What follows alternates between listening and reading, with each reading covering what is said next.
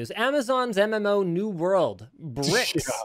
some RTX 3090s with EVGA FTW3s apparently being particularly affected. So the closed beta started on July 20th, and after that time, several reports of bricked 3090s cropped up. And so this is a quote. So after hitting the play button for New World Beta, the game started to load, followed immediately by fan speeds increasing to 100%, FPS dropping to 0, and then my monitors turning off, and my video card is no longer detected. So I reboot the PC and everything seemed to work fine. I even tried a few other games to make sure I had no problems. So I hit play on New World again, and same thing happens, but this time I heard a loud pop, and now my 3090 won't get past post on boot up. And this is from Goats from the New World forums. Other users are reporting similar behavior, either waiting in login queue or even while playing. It appears to mostly affect EVGA FTW3s. Not only, just a little asterisk there. Mostly, but not only. Yep. Sorry, keep going. And Jay's 2 cents tested it himself yesterday and couldn't get it to happen, but did find interesting results. The card seemed to be overdrawing power by more than just 1 or 2%, even when not at 100% usage. He later tweeted that other GPUs are encountering the issue as well, but this is considered to be kind of less confirmed at this point.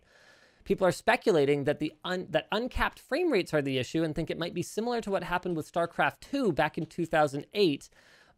But given that it could happen during gameplay, that doesn't seem like it would entirely explain the issue.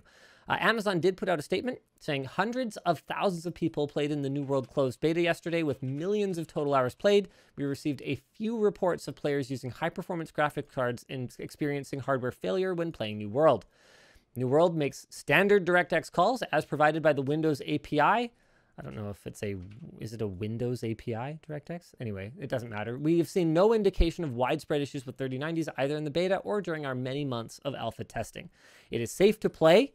And in order to further reassure players, we will implement a patch today that caps frames per second in our menu screen. We are grateful for your support, blah, blah, blah, etc., etc. And EVGA has confirmed that it will replace all bricked GPUs.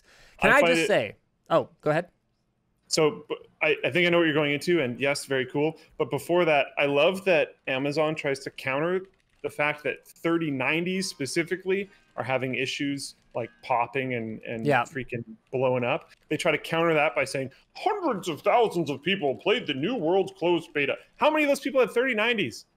Yeah. Stuff it. Probably like very few. Come on. I mean, like, we know that for a get fact. Off it. Oh my goodness. Can I just say that just because EVGA's card fails doesn't mean that you should be like, EVGA bad. Because if I'm going to have a GPU that accidentally, experiences some kind of unforeseen issue, I'd be pretty happy it's an EVGA because I know that they're going to deal with it. This reminds me a lot of, remember when we did those tours? We did Sennheiser and we did Omron way back in the day. Both companies really wanted to hide their failed production. Yeah. And we were like, no, this is cool. This shows that you have like a good system in place to not ship failed products. You have standards. And this is a good thing. This is one of those type of situations, in my opinion. Yeah. This would make me want to buy an EVGA graphics card. Yeah, we're not crapping on EVGA. No, this is great. This is what you want. This is a very, very like